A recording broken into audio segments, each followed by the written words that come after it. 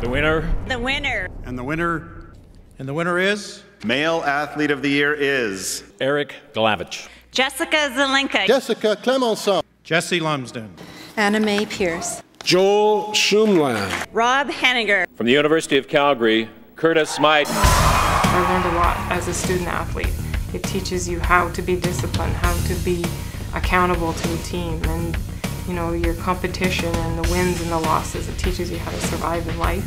This award and the scholarship money has opened up the doors for me to possibly do my MBA, which I've always planned on and hoped on doing, but wasn't always a reality, especially based on the financial aspect of it. Overall, the experience was one of a kind for me, where you were treated as first-class athletes. You came in and there was the banquets, and we were entertained over the weekend with a few different things. We all stayed together, the athletes, put up in a hotel, and there was great food and just entertainment, and dressing up for the actual awards banquet. It was a black tie affair, and just exciting. There's nothing like that. I think it's very important, particularly for BLG, to show the clients and the community that we're a firm that's not just about the bottom line, but we're about supporting the community, and in particular supporting exceptionally talented university athletes.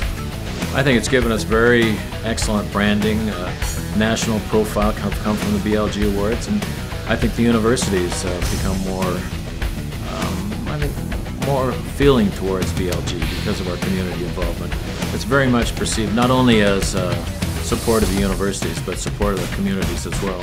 An awesome experience. I mean, it was sort of nerve-wracking at first when I got nominated and found out that I was the CanWest nominee, but at the end of it, when you meet all these other great athletes, spend 3 or 4 days with them, and you get to find out how great everybody is, not only the athletes that you meet, but also the people from the BLG firm. I mean, it's an overall great experience, and if anybody gets a chance, it could be a little nerve-wracking at times, but it's definitely an experience that it would be nice for everybody to take part in.